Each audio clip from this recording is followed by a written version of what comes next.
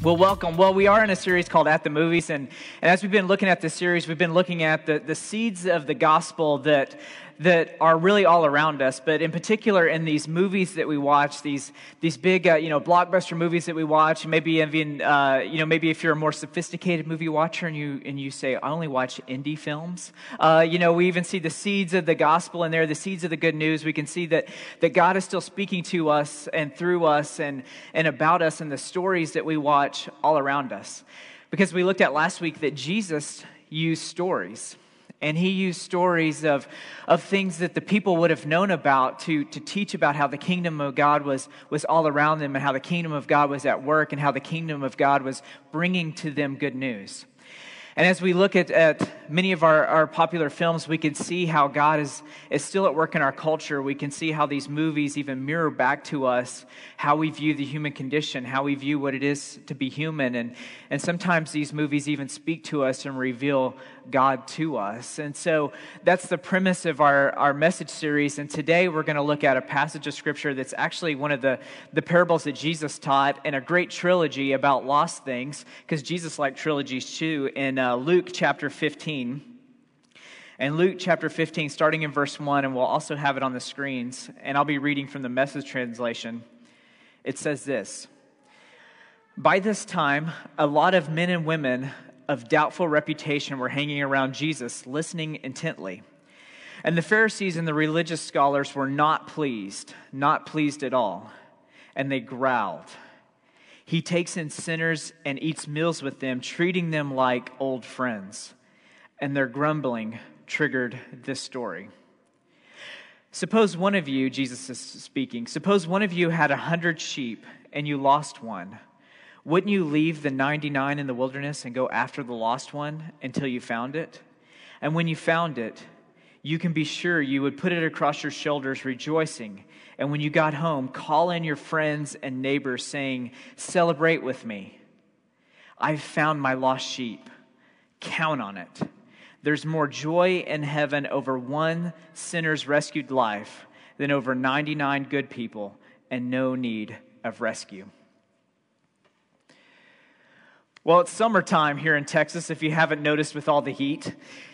And so with summertime comes, of course, beaches, road trips, and summer movies, right? And not just any summer movies, but this is the time of the summer blockbuster movie, which means the summer superhero movie. And so already this year, in May, we had Guardians of the Galaxy 2. And now we have, Wonder Woman reigning supreme at the box office. And in 2 weeks, we're going to have Spider-Man Homecoming that comes out as our July big movie. And they're already projecting, $100 million opening for Spider-Man. I mean, these are the kind of movies that we love to go watch and that we go and see. And they make tons of money for studios and they love to see them. But we just love the superhero movie. And there's just something about the superhero movie. There's just something about, watching these heroes with these fantastic powers and these, devious supervillains and kind of a rescue beyond rescues. Maybe we're saving the world or we're saving the universe or maybe we're even just saving a couple of people. But whatever it is about these stories, we love the stories about heroes. And although we can watch these movies, like Guardians of the Galaxies that have talking trees and talking raccoons and gallivanting through space, or we, watch a movie like Wonder Woman, which is great, by the way, and we can see Wonder Woman, kind of turning the tide in World War I, as we wish, we had superheroes like that, or maybe you can watch even a movie like Spider-Man and see him, kind of swing around and just kind of look forward to all that we're going to see there, kind of even a team up with Iron Man. I know a lot about these movies, by the way, and so looking forward to them. This is the golden age of superhero movies, I'm telling you. So, just by the way, so growing up in the 90s, we always wondered, who could play these movies? Could these movies even be made? And now they're getting made all the time. And so you may be here today and you're like, wow, I really wish he would talk about some of these indie movies because I watch real movies. And I'm just so excited about superhero movies. So I hope you are too.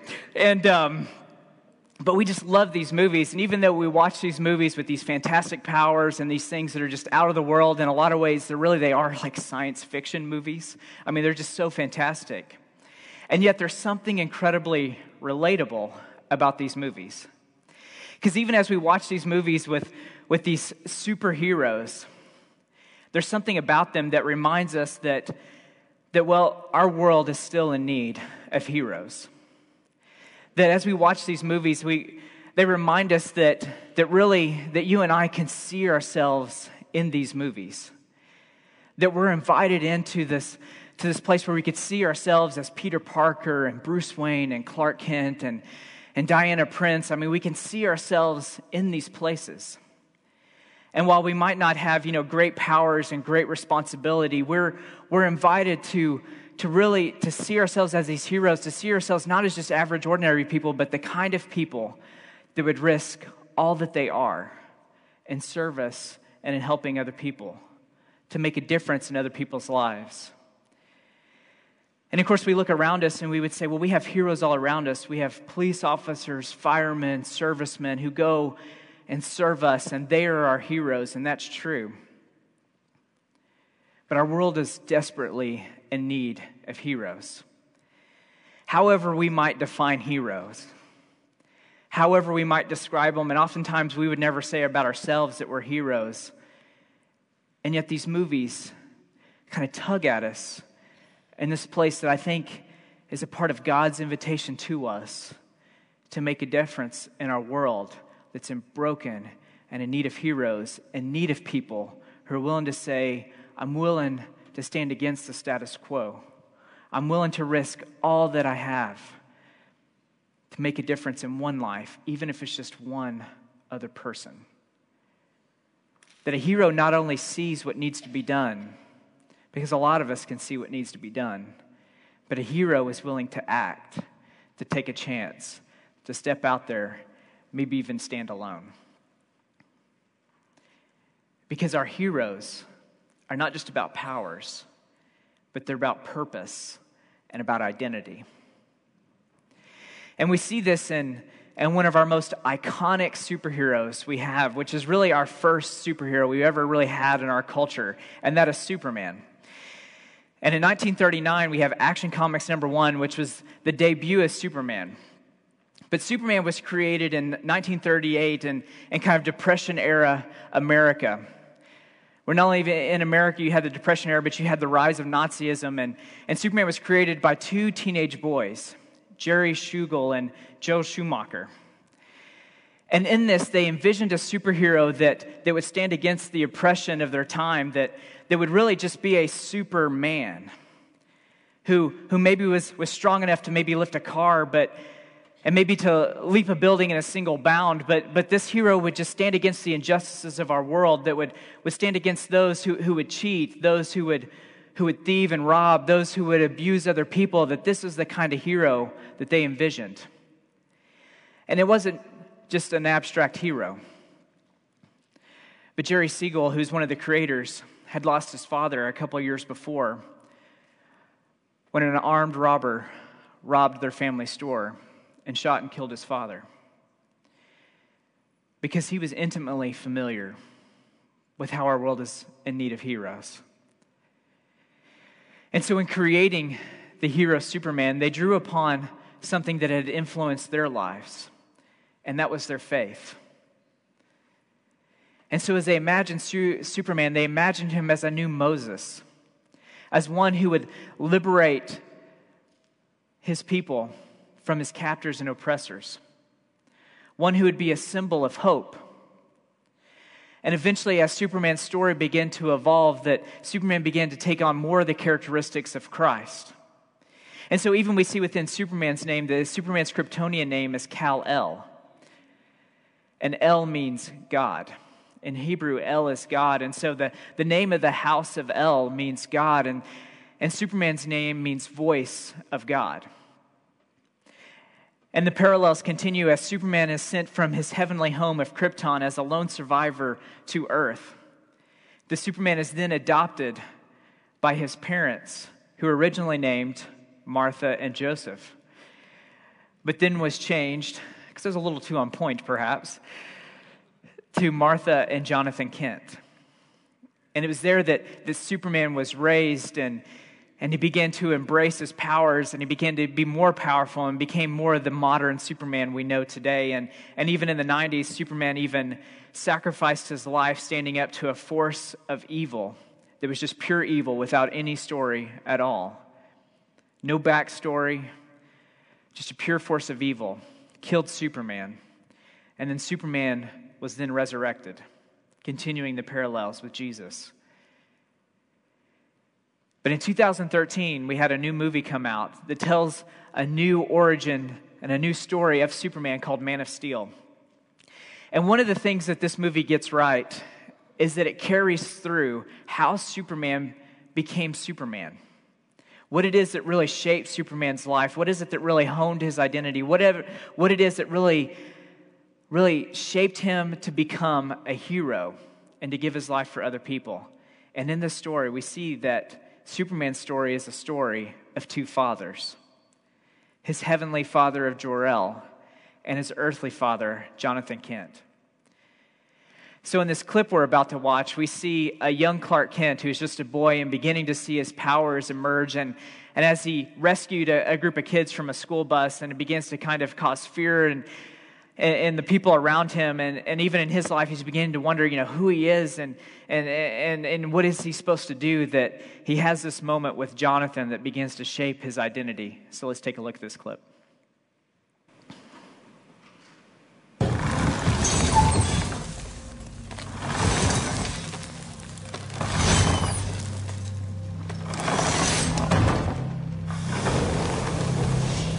We found you in this. We were sure the government was going to show up at our doorstep. No one ever came.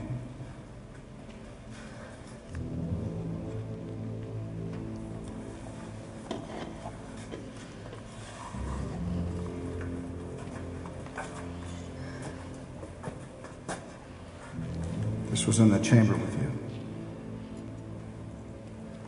I took it to a metallurgist at Kansas State. He said whatever it was made from didn't even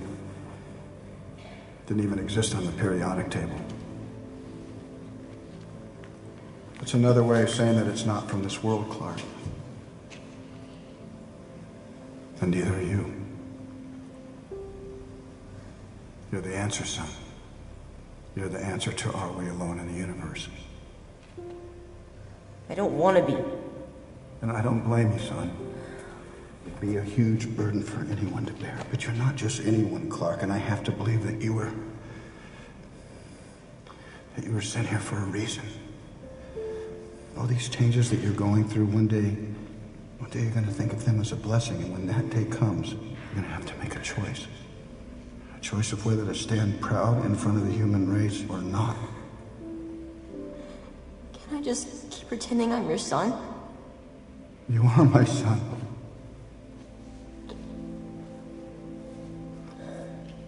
But somewhere out there, you have another father, too, who gave you another name. And he sent you here for a reason, Clark. And even if it takes you the rest of your life, you owe it to yourself to find out what that reason is.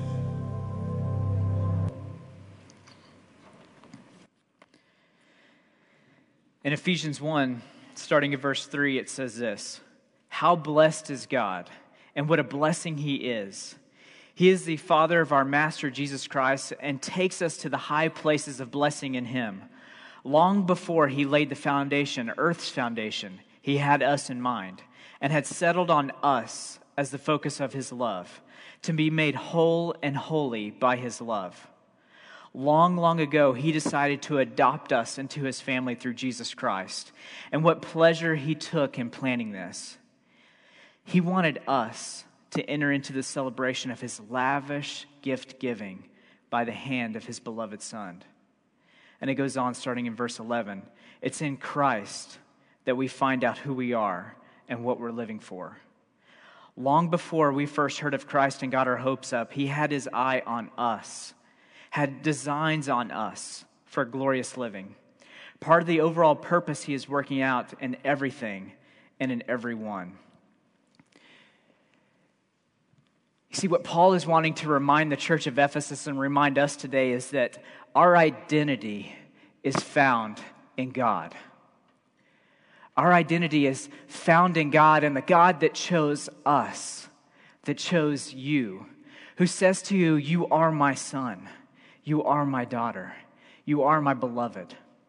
And before the very foundations of this world, before all of this got started, I chose you. God chose you. And he uses this metaphor of adoption, that God adopted you into God's family. That God wasn't obligated to choose us, but God chose us because of God's love for us. That's why God did it. Because God loves you and chose you to lavish God's gifts upon you. That you are part of God's family. And so often we go through our lives and we wonder, what is the purpose of our life? What am I, meant to do?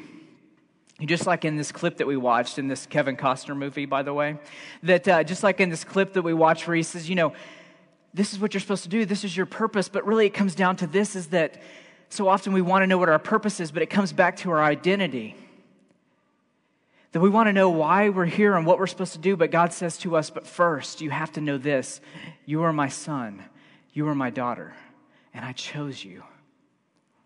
I chose you. Because it pleased me to do so. That God took pleasure in choosing us. That often we can have this image of God that maybe God's angry with us, that God is distant from us, that God just wants us to keep all of the rules, that God's just waiting for us to stumble, that God's just waiting for us to fall, that God's just waiting for us to trip up, and yet God is saying to us, I chose you out of my pleasure. I love you. And that once you understand this, once you begin to walk in this, once you begin to own this identity, it's then that you'll see your purpose. We see this image in baptism. That when you come up front and you're baptized, whether we baptize an infant or a young child, or even if you're baptized as an adult, that the way we do baptism is it's not about our choice, but it's about God's choice of choosing us. It's about God's grace on us, that we say in our baptism, that we proclaim that God knew us before we even knew ourselves, before we even knew God. God was at work in our lives. And that within that baptismal picture, we have the picture of covenant. And covenant is a picture of family. And the closest thing we have to covenant in our culture today is the marriage ceremony. When two people come together and they proclaim that their lives, that their families become one. And in a marriage ceremony, they begin with worship and proclamation to God, where they say, we are making these promises to God, and we're remembering the promises that God made to us, that God has chosen us. And out of that promise, we choose each other. That's a picture of covenant. And that's the picture we see in baptism. Because one of my favorite metaphors for church is family. That when we come together, that we don't all look alike, we don't all have the same stories, we don't have the same histories, we don't have the same spiritual journeys, that we all come, whether we have all of God figured out, or we're just beginning our journey, whether we've been walking with God for years, or we come with lots of questions and lots of doubts, and we're just not sure, and we're trying to figure out who we are, you are welcome here. And at the end of each of our service here at Table of Grace, we say, you belong. You belong. Because that is God's word to us. Because once we understand that, it's then we can answer the question of what is our purpose? What is it that God calls us to? Because only then will we know the answer to that question. And that's what we see in this next clip here in Man of Steel, as a young Kal-El has grown into an adult, and as he's had a bit of a journey in his life trying to determine and figure out who it is that he actually is and what his purpose is on earth, that he goes and he encounters Jor-El, his heavenly father from Krypton, for the very first time. And it's then he discovers his purpose. So let's take a look.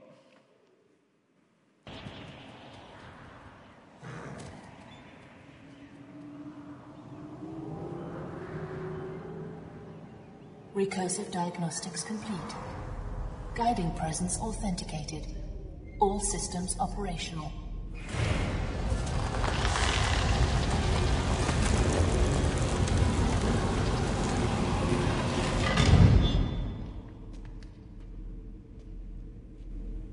To see you standing there having grown into an adult.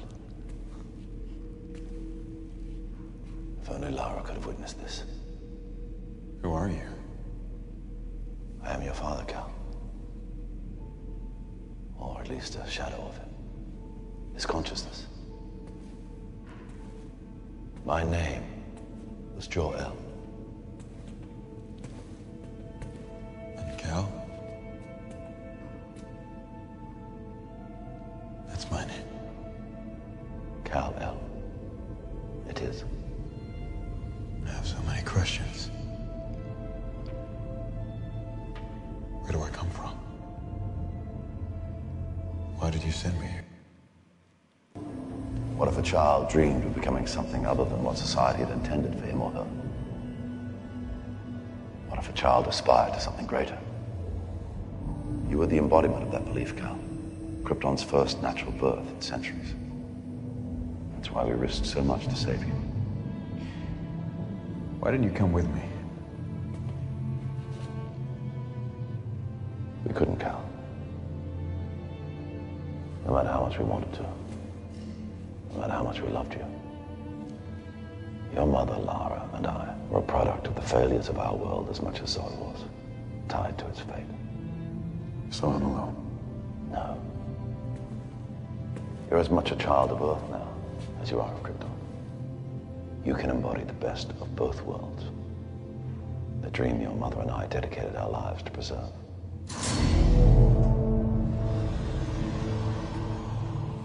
The people of Earth are different from us, it's true. But ultimately, I believe that's a good thing. They won't necessarily make the same mistakes we did. Not if you guide them, Cal. Not if you give them hope. That's what this symbol means. The symbol of the House of El means hope. Embodied within that hope is the fundamental belief in the potential of every person to be a force for good. That's what you can bring them.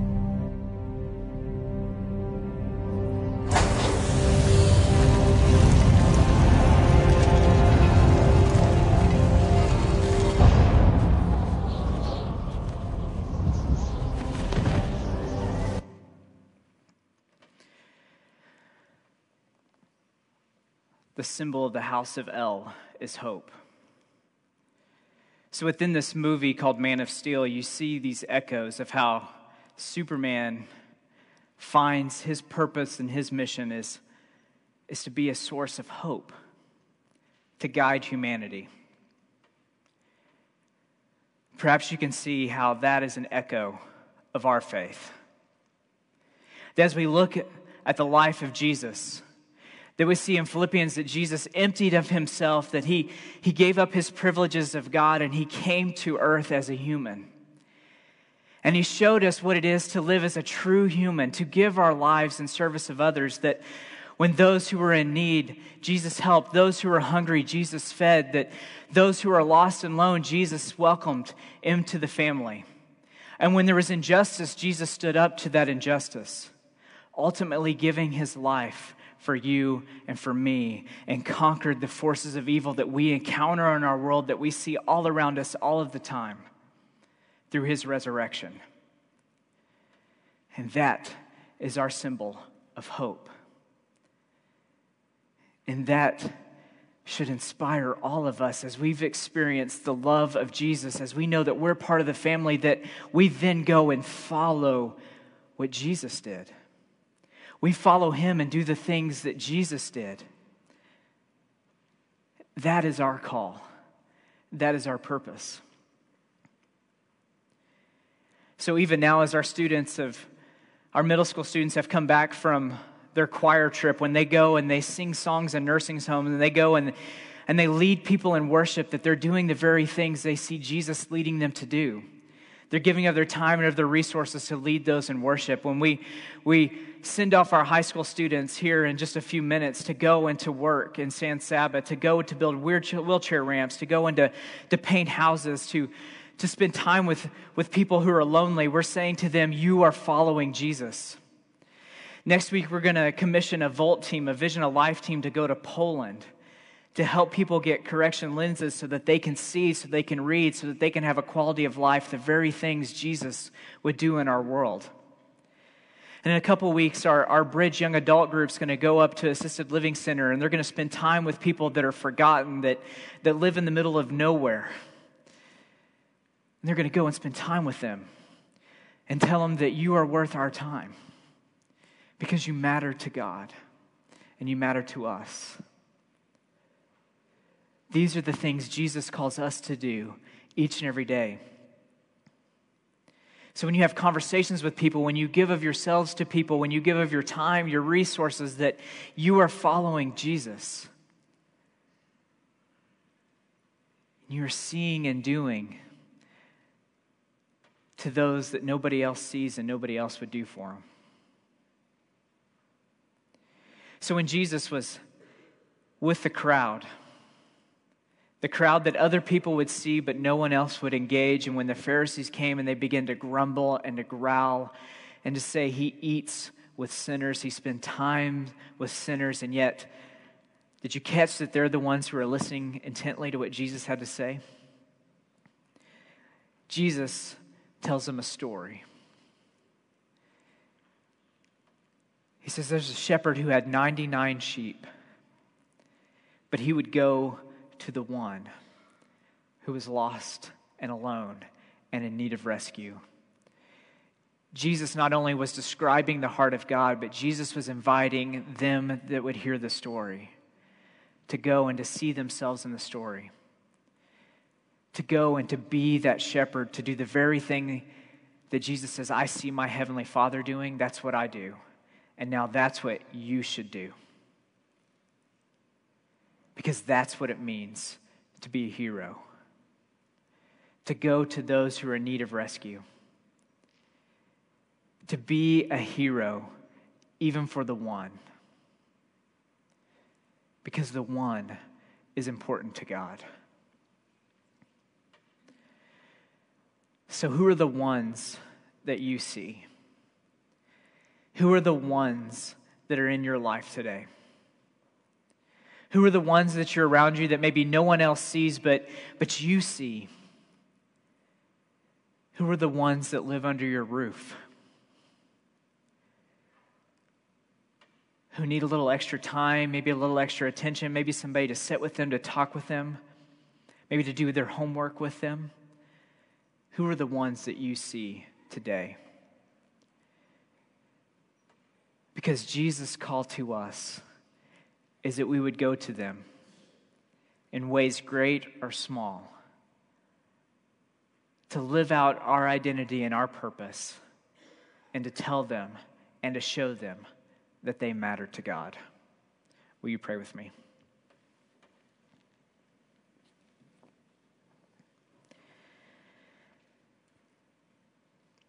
God, as we come to you on this Father's Day, we thank you for your heart, that you show us what it means to be a father, to be a shepherd, to go for the one